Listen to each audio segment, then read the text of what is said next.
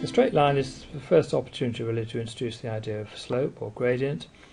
So the simplest way to do that is to put a couple of points on. Let's put a point here and let's put a point here. Now don't forget we're snapping to integers, so it's relatively easy to do this. Select those two, it doesn't matter which order, so I can do a multiple select like that, and a right click.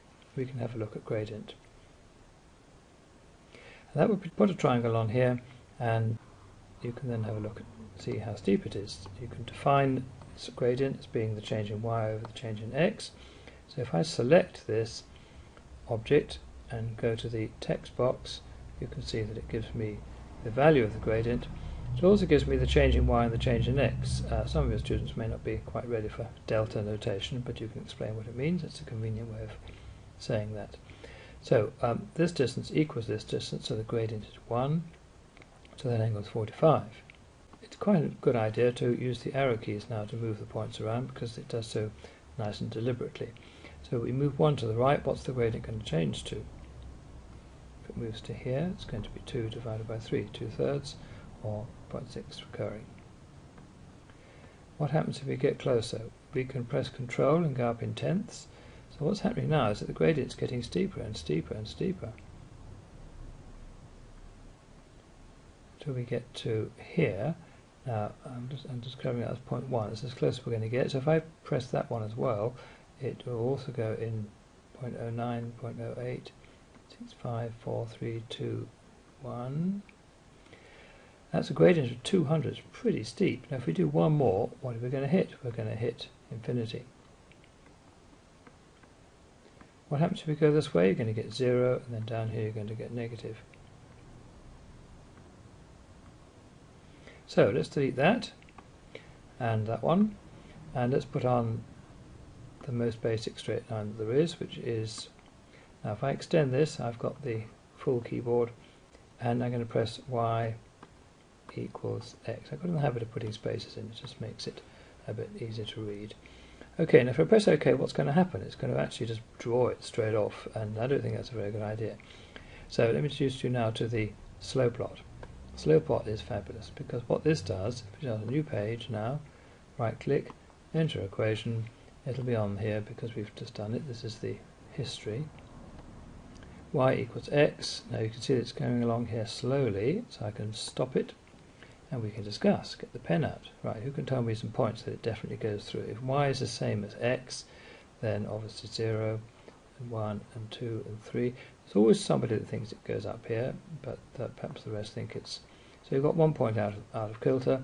Let the brakes off and just watch it gobbling up those brown points, which is excellent. And you can always, of course, be kind to this one and say, well, actually, it's what you really meant, wasn't it?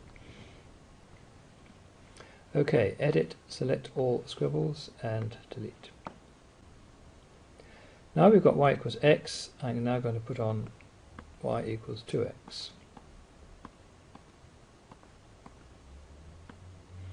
It'll be going slowly, so there's time to think and stop and get the pen out.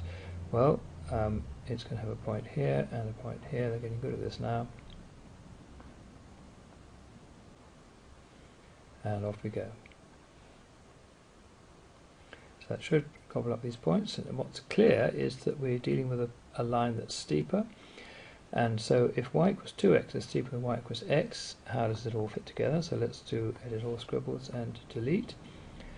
I'd like to have some measure of how steep this is. We've already defined gradient as being the rise over the run, so I'm going to put a point on the blue line when x equals 1. So I'm going to select it and right click, enter point on the line, and at x equals 1. I'm also going to put a point at the origin. So if I select those two, which I can do like this, I can measure the gradient of that line as being that divided by that.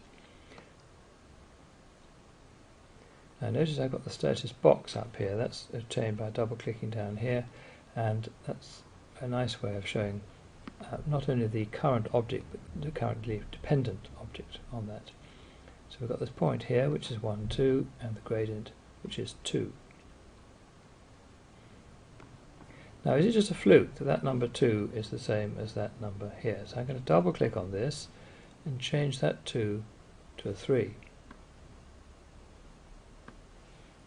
Okay, what's that going to do? Well, this point's going to move up to here, the line's going to get steeper.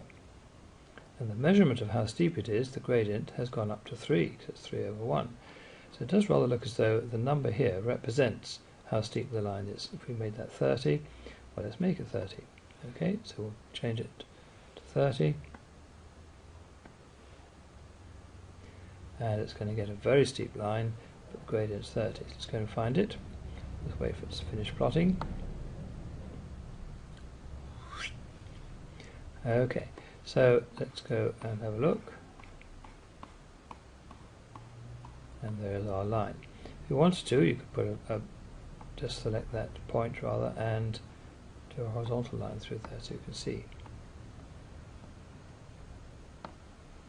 So what we could perhaps introduce them to, when you think they're ready, is putting a letter in here instead of the number. So I'm going to put a letter M. No one's quite told me why M is used, but it is. And as soon as you have a constant in this equation, you can edit them. So you definitely want to make that the same as we've just got, which is 30. So nothing's going to change, it's still going to draw the same line. We can fast forward this now. It's just that with the constant controller now, we can draw lots of straight lines. We can make M bigger or smaller. And what you'll notice, of course, and if we do the red tick, you can see what's happening. The red tick just sorts out the scales and brings you down to earth nicely. So I'm going to reduce this down, and you'll see that all that's happening is that this point is moving up and down this line here. Equal aspect doesn't get put back with the red tick, unfortunately, so we need to just do that, go down again. Now, this is where the constant controller really comes into its own. What we don't want to do is go charging through like this. So up and down changes the value, but left and right changes the step. So if I go back to 1 and then reduce the step to 0.1, this is going to come down here to finally we get to 0 and we introduce the idea of a negative slope.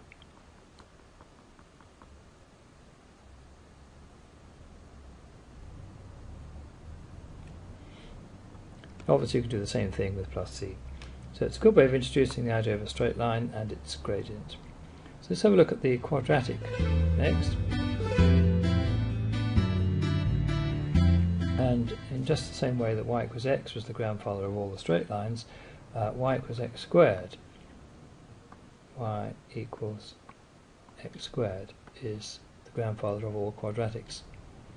So, once again, let's stop that, let's pull it down a bit, and let's put some points on. So where is going to be x squared? Now what you could do is do a table of values, x and x squared. If you do negative 2, negative 1, 0, 1, 2, x squared is going to be 4, 1, 0, 1, 4. So let's have a look at this. It's going to be 0, 1 is 1, 2 goes to 4, negative 1 goes to 1, negative 2 goes to positive 4. So it's coming down like that. It's quite steep, and let's take the brakes off and see if that actually works.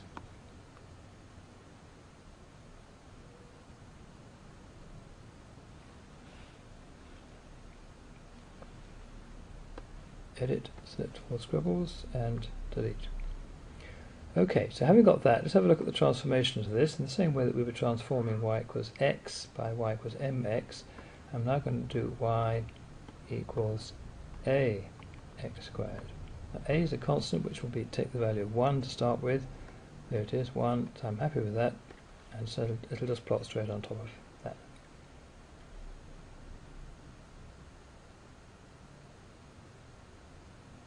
Now the constant controller is fantastic because it will now enable us to animate this and look at different values of a. So I'll just go to that because that belongs to the previous page. So if I increase a, it's going to go in a step of 1 to 2, so that's going to become twice as steep. What does twice as steep mean when you've got a curve and not a line? Well, this point goes up to here, doesn't it? And this point goes way off the top, so it's a much steeper parabola. Let's have a look. There it goes. and we could bring this down to once again reduce the step. Now in the options here we've got the options to do a family plot or an animation. Let's do a family plot, and let's go from -3 tab 3 tab, let's do 0.25. Okay, and that'll produce lots of graphs in this region. There it goes. If we change that into an animation, up and down, you get a sort of flapping bird. Just press go, up we go.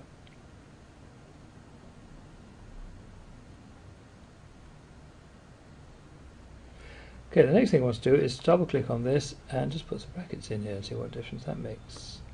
Let's put an open bracket here and a closed bracket there. What difference will that make to that animation? Well, certainly it's not going to go negative at all, it's just going to go down to and up again. So yes, we'll do that. We can finish the plotting quickly and set it off again. That's a bit more like a flapping bird.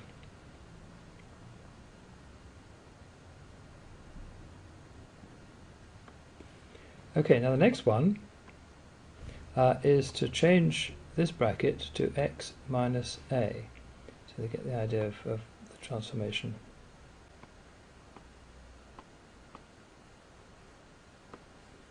Now at the moment a is doing this pattern here, so you need to talk about this quite a lot.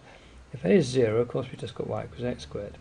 If a is 2, for example, you've got x minus 2. When x equals 2, it has a 0 value. So when x is 2, the whole thing is moved to the right. So if we're animating from -3 to +3, notice this is x minus a, and that's, I think, always better than saying x plus a or even a minus x, because it means that when x equals a, if a is positive, this is translated to the right. So it's going to start off at -3 and go up to +3. It depends where it's got to in the cycle. It's got to -2.75, so it's going to be over here.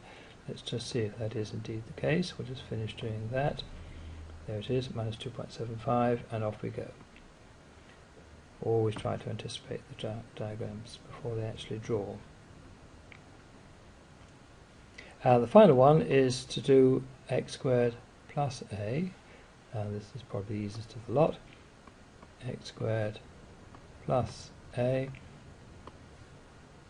That's going up and down, again depending on where we stop. If we stop at -1.25, it's going to start down here and move up.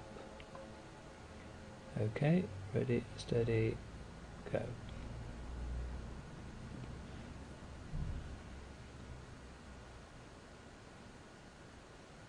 So those are the various transformations of y equals x squared that they have to learn about.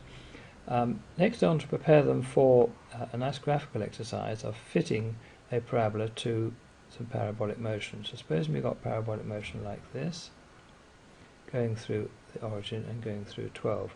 What form is it going to take? Now there's obviously several lessons in between what I've just done and this, but after some discussion you decide that it's going to take the form of this. Now is it going to be 12 minus x, or is it going to be x minus 12?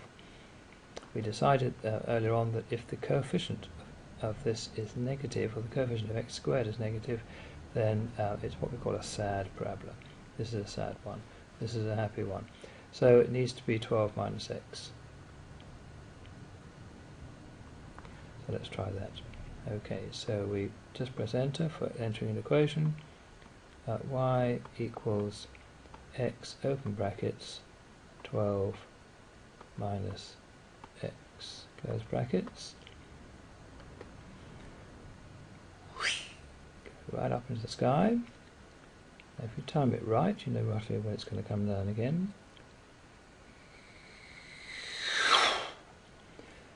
Now that wasn't quite right. What we've got to do is scale it vertically, so we need to put a constant before it. So let's put a constant here, let's call it a. Now a will be 1, so nothing's going to change, so we can fast forward there. But the constant controller kicks in, and we can now finish that one. We can now reduce a. If we reduce a down to 0, it's going to go straight down there, isn't it? So this is where it's really nice to be able to reduce the step and come down in bits. Now you're going to see how well or not I drew a parabola. reduce the step, and up we go. So I didn't draw it too well. But it'd be far better if at this stage we now get a proper diagram in. So if you look at TSM images, which you can download off the web, and have a look at Parabolic, Human Cannonball, here it is. So just grab that and drop it on. If for any reason that doesn't work, you just do right click, insert image, and go and find it. So if you go to the desktop on my system and TSM images, Parabolic, Human Cannonball, and there it is. So that's another way of doing it. Another way would be to go to the web, and this is the TSM resources site, and if you go to the autograph page, and under Douglas Butler go to TSM images, and here are lots of images that's fun to have imported into autograph, and the one that I'm actually doing is this one here, so literally right click, copy, and open up this page and right click, paste image. So we've now got it in 3 times by 3 different methods. So we can get rid of most of them because we only want one. Now the trick here is first of all double click on the image, double click, and give it some transparency. About 20% seems to work quite well. Now scale image with axes. I'm going to leave that tick just for now, and I'll explain what that's about in a moment. If you take the end of the gun and just move it to the origin, then this is the model we're looking at, and obviously the one we've discussed just now isn't quite right, but it'll do. Let's just move this up a bit and go back to select mode. Now if I want to rescale this so that it's more accurately fitting the dimensions of the picture, I would say that's probably going to be about double, and up here it's going to be about double. So I think I'm going to first of all double click on this and take this off. It's very important that if you're going to mess around with the axes, you take that off, otherwise the image is going to get all distorted.